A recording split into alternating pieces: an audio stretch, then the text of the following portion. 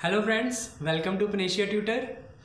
आज हम स्टार्ट करेंगे फंडामेंटल का second part number system. Number system देखिए मैथमेटिक्स में बहुत ही इंपॉर्टेंट चैप्टर है। इस चैप्टर से बहुत इंटरेस्टिंग और अच्छे क्वेश्चंस आ जाते हैं, तो हमने इस चैप्टर को बहुत अच्छे से प्रिपेयर करना है। तो स्टार्ट करते हैं हमारा आज का chapter number system. Number system में देखिए सबसे पहले तो हमें ये क्लियर करना है नंबर सिस्टम होता क्या है। नंबर सिस्टम एक ऐसा तरीका है जिसमें हम ये सीखते हैं कि नंबर को कैसे रिप्रेजेंट किया जाता है। जैसे कुछ आपने पढ़े होंगे decimal number system, hexadecimal number system, ऑक्टाडेसिमल number system and binary number system. जो हम मैथमेटिक्स में नंबर सिस्टम यूज़ करते हैं वो होते हैं डेसिमल नंबर सिस्टम, जिसमें नंबर्स आते हैं 1 2 3 4 7।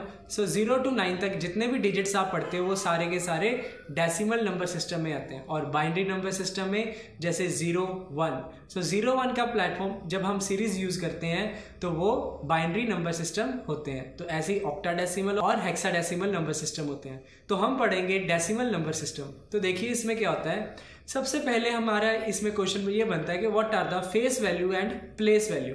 तो डेसिमल नंबर सिस्टम में पहला हमारा टॉपिक तो यही रहेगा, what are the place value and face value. तो देखिए इसमें सबसे पहले हम ये समझेंगे कि फेस वैल्यू क्या होता है। तो जैसे एक एग्जांपल मैं ले रहा हूँ 5 6 3 4। तो 5 6 3 4 में हमने ये बताना है कि इसमें जितने भी डिजिट्स हैं इनके फेस वैल्यू क्या होगी। तो जो डिजिट होता है वही उसकी फेस वैल्यू होती है। तो 5 6 3 4 में 5 की फेस वैल्यू 5 होगी, 6 की फेस वैल्यू 6 होगी, 3 की फेस वैल्यू 3 एंड 4 की फेस वैल्यू 4 होगी। तो ये तो बहुत इजी हो गया कि फेस वैल्यू मीन्स जो डिजिट है वही उसकी फेस वैल्यू है। अब सेकंड हम पढ़ेंगे प्लेस वैल्यू। तो 5 6 3 4 की अब हमने पढ़नी है प्लेस वैल्यू क्या होगी। तो आप लोगों ने पढ़ा होगा कि unit place, tens place, 100 place और 1000 प्लेस। तो ऐसे हम उनकी प्लेस वैल्यू फाइंड आउट करते हैं। तो 5 6 3 4 में जो 4 है, 4 की प्लेस वैल्यू क्या होगी 4, 3 की प्लेस वैल्यू क्या होगी 30, 6 की प्लेस वैल्यू क्या होगी 600 और 5 की प्लेस वैल्यू क्या होगी 5000। इट मीन्स जहाँ पर वो डिजिट आता है उस नंबर में, उस डिजिट के राइट में जितने भी स्पेसेस खाली हैं या जितने भी डिजिट होंगे उतने आपने 0 लगा देने हैं। तो जैसे 5 6 3 4 में 5 के राइट साइड में 1 2 3 डिजिट थे, तो आपने 5000 मतलब उस 5 6 3 4 में 5 की प्लेस वैल्यू है 5000, 6 की प्लेस वैल्यू है 600, 3 की प्लेस वैल्यू है 30 एंड 4 की प्लेस वैल्यू है 4। तो जब आप 5000 प्लस 600 प्लस 30 प्लस 4 करोगे तब उनका सम 5634 ही बनेगा। तो आई होप आप ये बहुत अच्छे से समझ पाए होंगे कि क्या फेस वैल्यू होती है और क्या प्लेस वैल्यू होती है। अगर हम डिजिट को ही देखेंगे तो वो उसकी प्लेस वैल्यू है, और वो किस प्लेस पे आता है 1 10 100 1000, तो वो उसकी क्या होगी प्लेस वैल्यू। जैसे मैंने एग्जांपल ले लिया 123। इसमें 3 की प्लेस वैल्यू क्या होगी 3, 2 की प्लेस वैल्यू क्या होगी 20, 1 की प्लेस वैल्यू क्या होगी 100। तो ये बहुत ही अब ईजी बन चुका है। तो एक एग्जाम्पल लेते हैं, जैसे मैंने लिख दिया 3479। 3479 की प्लेस वैल्यू में आपसे पूछा जाए कि 4 की प्लेस वैल्यू क्या है। तो 4 की प्लेस वैल्यू है 400, 7 की प्लेस वैल्यू है 70, 9 की प्लेस वैल्यू है 9, और ऐसे ही प्लेस वैल्यू की जगह फेस वैल्यू पूछा होता।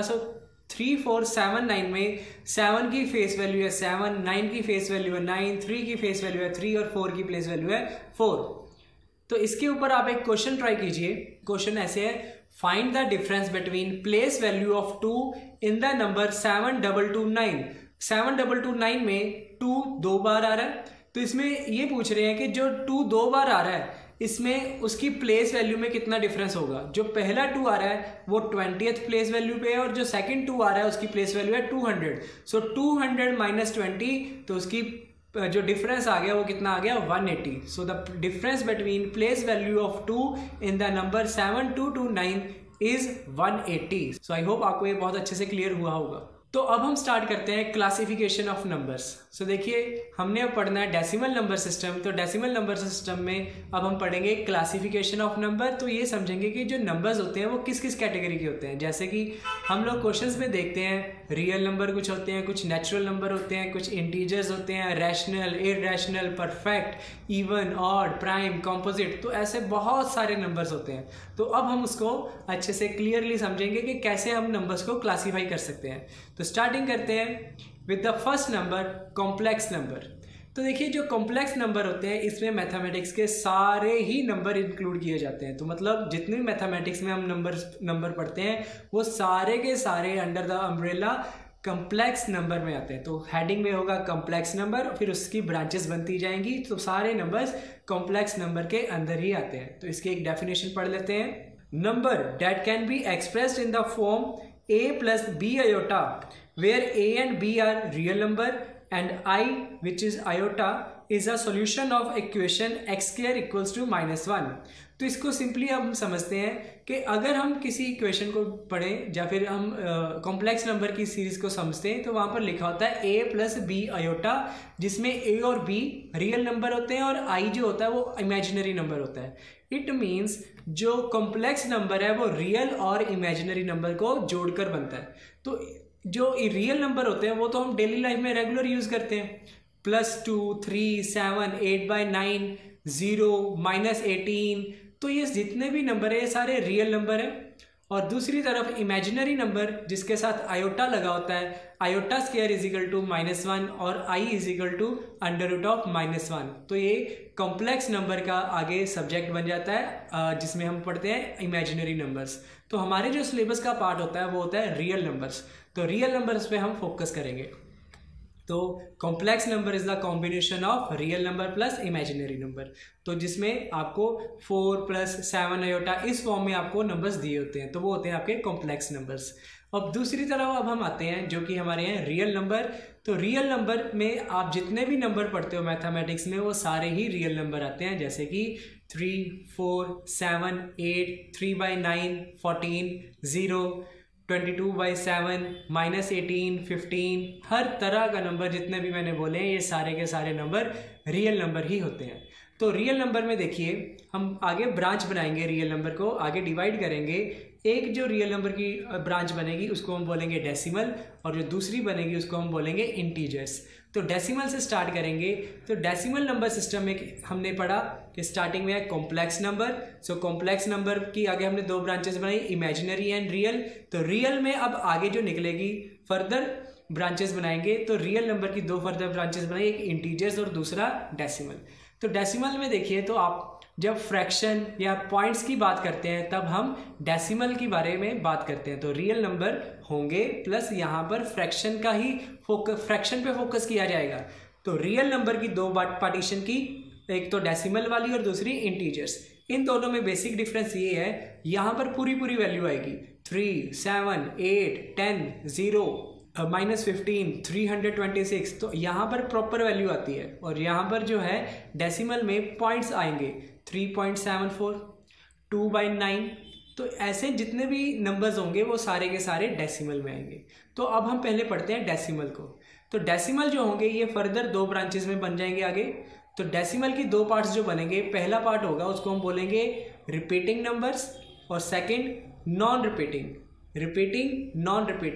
जो रिपीटिंग होंगे उनको भी हम टर्मिनेटिंग भी बोल देते हैं और रिकरिंग भी बोल देते हैं। और दूसरी तरफ जो नॉन रिपीटिंग थे उनको हम नॉन टर्मिनेटिंग और इररिकरिंग नंबर भी बोल देते हैं। तो स्टार्ट करते हैं with repeating decimal numbers. So repeating में देखिए क्या होता है, जैसे मैंने भी नंबर लिख दिया 1/3।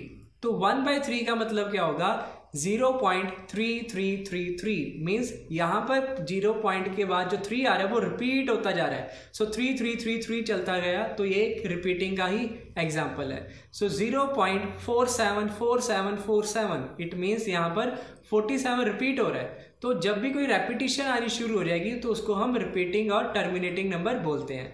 तो इसमें देखिए इसको हम टर्मिनेट क्यों बोल देते हैं, क्योंकि टर्मिनेटिंग का मतलब होगा कि किसी को रोक देना। तो जैसे हमने 0.333 लिखा है, उसके बाद 0.3 को हम ऊपर बार लगा दें तो वो क्या बन जाएगा, एक तरह से वो पूरा डिजिट रुक गया। तो इसलिए हम इसको टर्मिनेटिंग नंबर भी बोल देते हैं। दूसरी तरफ जैसे मैंने 0.474747 लिख दिया, तो यहाँ पर हम लिख सकते हैं 0.47 द बार। तो जब हमने 47 के ऊपर बार लगा दिया तो इट मीन्स वो भी नंबर अब रुक चुका है। तो जो नंबर हम रोक सकें उसको हम रिपीटिंग और टर्मिनेटिंग नंबर भी बोलते हैं। और दूसरी तरफ जिसको हम ना रोक पाए उसको नॉन रिपीटिंग और नॉन टर्मिनेटिंग नंबर बोलते हैं। जैसे पाई की जो वैल्यू होती है 3.14 आगे चलती जाएगी और वो रिपीट नहीं करेगी। तो इसीलिए हम पाई की वैल्यू को नॉन टर्मिनेटिंग और नॉन रिपीटिंग नंबर बोलते हैं। तो वो पाई जो है वो आगे बढ़ता ही जाता है, उसकी कोई भी रेपिटेशन नहीं आती। लेकिन इसके ऑपोजिट जब हम 22/7 अगर आप मोबाइल पे कैलकुलेटर में चेक करोगे 22/7 की वैल्यू फाइंड आउट करोगे तो वो कुछ समय के बाद वो रिपीट होना शुरू हो जाता है। तो उसकी अप्रॉक्सीमेट वैल्यू होती है पाई, ठीक है ना। वो पाई की एक अप्रॉक्सीमेट वैल्यू है 22/7, लेकिन जो पाई की एग्जैक्ट वैल्यू है वो रिपीट नहीं होती। तो इसीलिए जो पाई होता है नॉन रिपीटिंग या फिर इररेशनल नंबर की कैटेगरी में आता है, और जो दूसरी तरफ 22/7 है वो रैशनल नंबर की कैटेगरी में आता है। तो यहाँ से हम ये भी समझ पा रहे हैं कि जो रिपीटिंग टर्मिनेटिंग नंबर होते हैं उनको हम रैशनल नंबर भी बोलते हैं, और दूसरी तरफ जो नॉन रिपीटिंग और नॉन टर्मिनेटिंग नंबर है उसको हम इररेशनल नंबर भी बोलते हैं। तो हमारे पास यहाँ पर फर्दर हम और एक्सप्लेनेशन ये क्लियर कर पा रहे हैं जिसमें हमने ये देखा कि रैशनल और इररेशनल में भी डिफरेंस क्या है। तो रैशनल नंबर वो होंगे जो P/Q की फॉर्म में लिखे गए या फिर जो रिपीट भी करते हैं तो उनको हम रैशनल नंबर बोल देते हैं। तो रैशनल नंबर कुछ समय के बाद रिपीट होना शुरू कर देते हैं।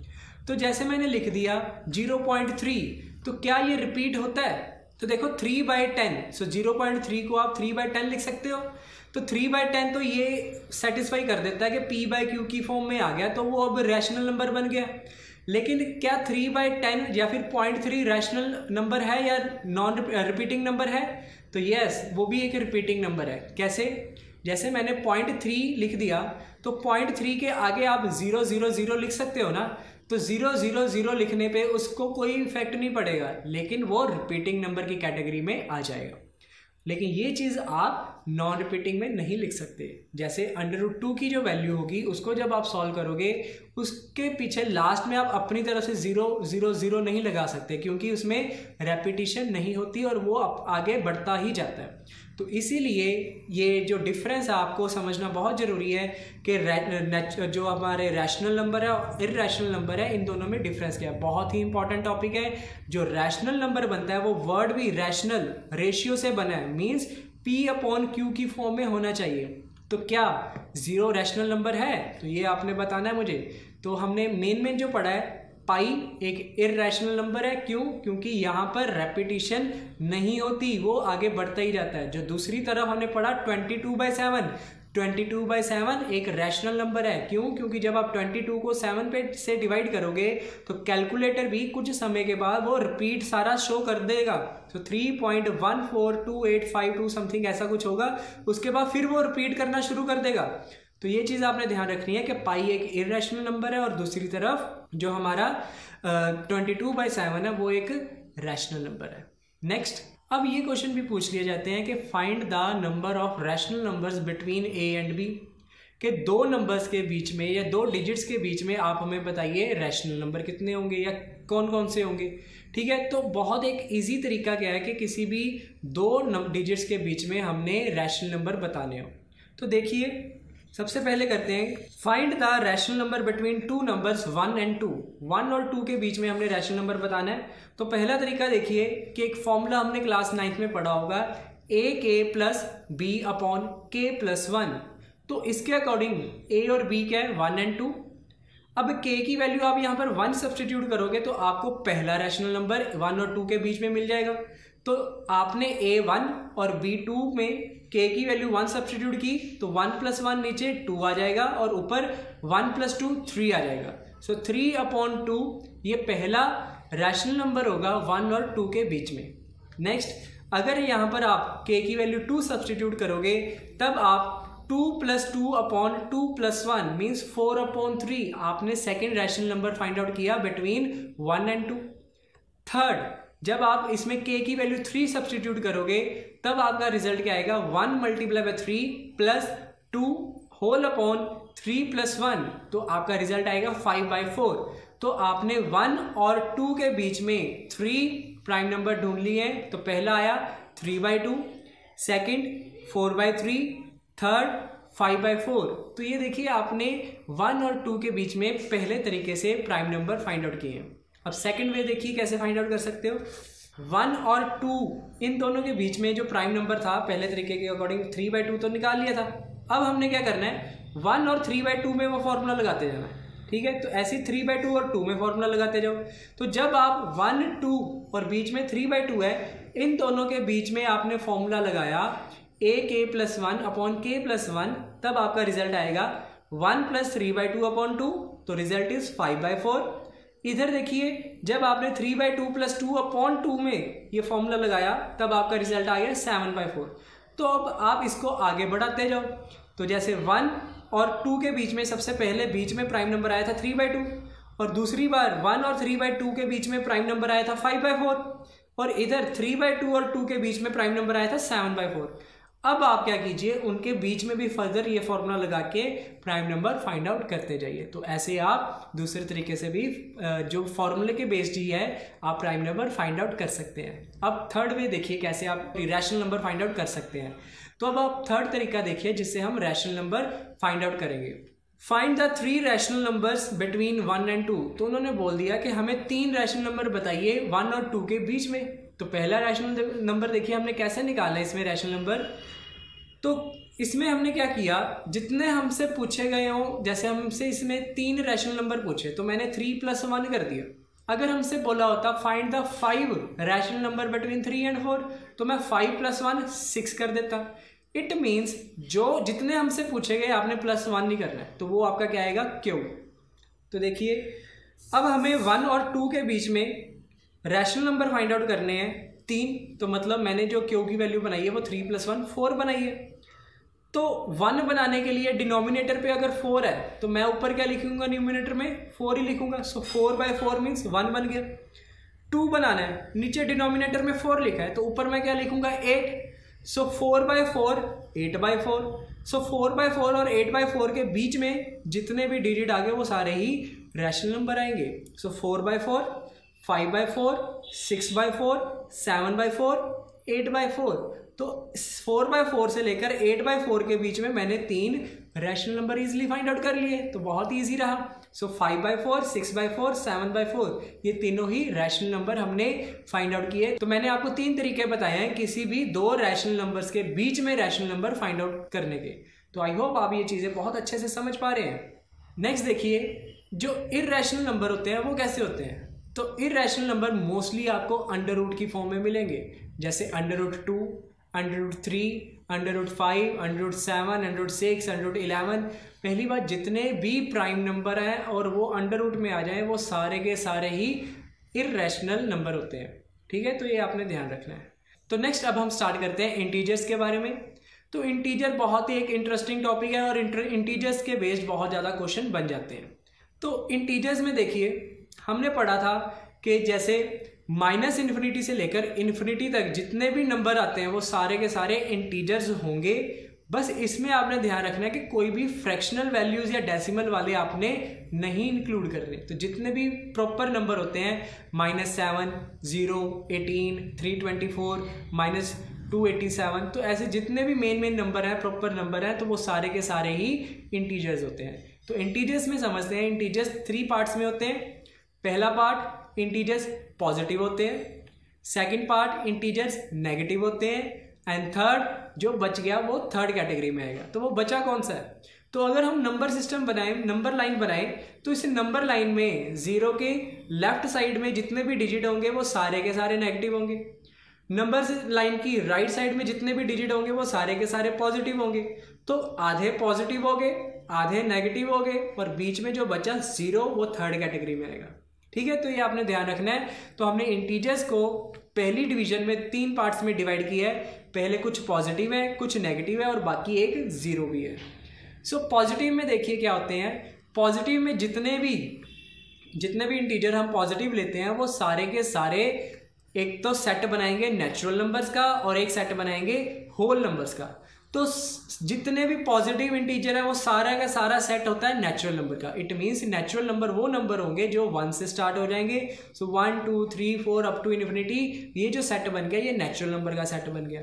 अगर हम पॉजिटिव इंटीजर्स में 0 को भी इंक्लूड कर दें और वो सेट 0 से स्टार्ट हो जाए, 0 1 2 3 4 अप टू इन्फिनिटी, वो जो सेट बन गया वो होल नंबर्स का सेट बन गया।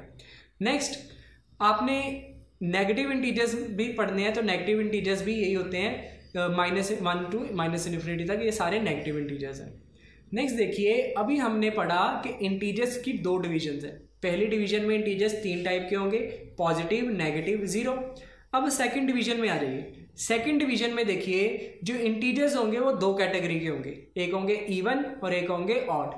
इवन इंटीजर्स बहुत अच्छे से आप जानते हो, इवन नंबर्स वो नंबर होते हैं जो कि 2 के मल्टीपल में होंगे। सो जो 2 के टेबल में आएंगे वो सारे के सारे इंटीजर्स ही इवन नंबर होंगे, और जो 2 के टेबल पे नहीं आएंगे वो सारे के सारे ऑड इंटीजर्स होंगे या फिर ऑड नंबर होंगे। सो 2, 4, 8, 24, 28, 38, 46, 480, जितने भी डिजिट्स जिनके यूनिट प्लेस पे 0, 2, 4, 8, तो ऐसे जितने भी आएंगे उन सभी वो सारे के सारे नंबर इवन होंगे। और इसके अलावा जो 2 के मल्टीपल पे नहीं आएंगे, जिनके यूनिट प्लेस पे 1, 3, 5, 7, 9 आएगा, तो वो सारे के सारे इंटीजर, वो सारे के सारे नंबर ऑड नंबर होंगे। तो यहाँ पर एक क्वेश्चन है, तो क्या 0 इवन नंबर है या ऑड नंबर है? तो ये आपने बताना है कि 0 इवन है या ऑड। तो ये समझना है कि 0 इवन है या ऑड, तो इसके लिए आपको ये ध्यान रखना है कि 0 एक इवन नंबर है। तो बहुत ही इजी तरीके से आप याद रख सकते हो। तो देखिए, जितने भी ये सीरीज है इसमें आप जानते हो कि जितने भी नंबर होंगे वो सारे 2 के मल्टीपल पे होंगे, और सारे 2 के मल्टीपल्स में गैप कितने का आता है? 2 का। तो कॉमन डिफरेंस यहाँ पर 2 का आता है। तो अगर मैं एक साइकिल चलाऊं 10, 8, 6, 4, 2, -2, -4, -6, तो गैप अगर 2, 2 का चल रहा है, ठीक है ना। सो आफ्टर 2 इस साइड में क्या आएगा? 0, और -2 के इस साइड में क्या आएगा? 0। So it means 0 is an even number. तो आपने ध्यान रखना है कि 0 एक इवन नंबर है, ना कि ऑड नंबर है। तो बहुत सारे क्वेश्चंस बन जाते हैं इसमें नंबर सिस्टम में, जिसमें ये ध्यान रखना होता है कि 0 भी एक इवन नंबर होता है। तो ये बिल्कुल प्रॉपरली आप याद रखिए, जहां पर कंफ्यूजन होती है मैं आपको बताता जाऊंगा। सो 0 इज एन इवन नंबर।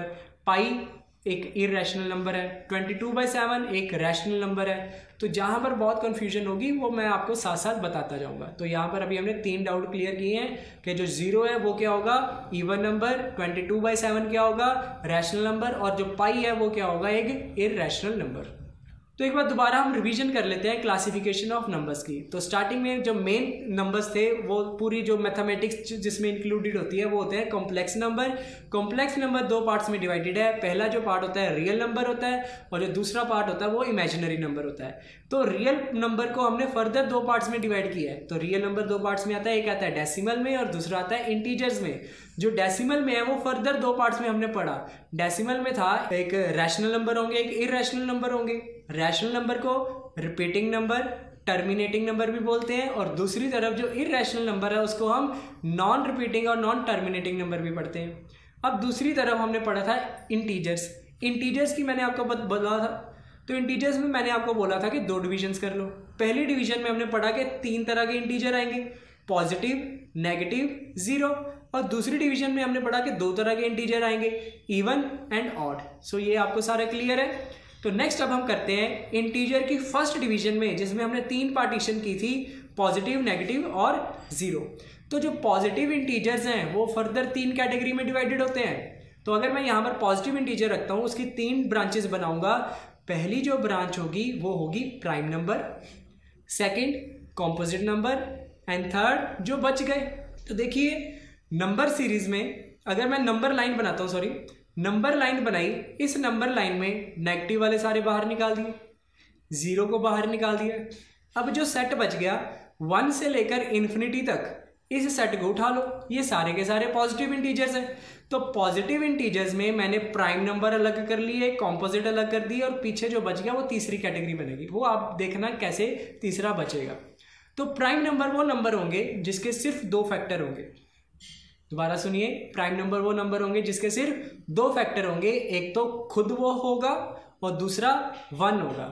तो जैसे मैंने नंबर लिख दिया 2, तो 2 के 2 ही फैक्टर बनेंगे, 2 ही डिवीजर बनेंगे, एक बनेगा 1 और दूसरा बनेगा 2। मीन्स 2 को काटने वाले कौन कौन से नंबर है? तो 2 को एक 1 कट करेगा और दूसरा खुद 2 ही कट करेगा। ऐसे ही 3 को कट करने वाला एक 1 है और दूसरा खुद 3 है। ऐसे ही 17 को कट करने वाला एक 1 है और खुद 17 है। सो जिन नंबर्स के सिर्फ 2 ही फैक्टर बने उन नंबर्स को हम बोलते हैं प्राइम नंबर्स। जैसे 2, 3, 5, 7, 11, 13, 17, 19, 23, 29, 31 सो ऑन। तो ये सारे जितने भी नंबर्स हमने लिखे हैं ये सारे के सारे प्राइम नंबर्स हैं। तो नंबर लाइन जो कि 1 से लेकर इन्फिनिटी तक चल रही थी, इसमें से आपने प्राइम नंबर सारे बाहर निकाल दिए। अब देखिए कॉम्पोजिट नंबर क्या होते हैं। तो कॉम्पोजिट नंबर वो नंबर होंगे जिसके 2 से ज़्यादा फैक्टर होंगे। तो जिन नंबर्स के 2 से ज़्यादा फैक्टर है उनको हम बोलते हैं कॉम्पोजिट नंबर। तो जैसे कि 4, तो 4 के फैक्टर देखिए कितने आ रहे हैं। 1 4 को कट करेगा, 2 कट करेगा एंड 4 भी कट करेगा। तो 4 के 3 फैक्टर हैं। सो जिन नंबर्स के 2 से ज़्यादा फैक्टर होंगे उनको हम बोलते हैं कॉम्पोजिट नंबर्स। तो जैसे 4 के बाद आता है 6, तो 6 के फैक्टर्स देखिए कितने बनते हैं, 1, 2, 3 एंड 6। तो 6 के 4 फैक्टर बन गए। तो हमारी कंडीशन ये है कॉम्पोजिट नंबर्स की कि जिसके 2 से ज़्यादा फैक्टर बनेंगे वो कॉम्पोजिट नंबर है।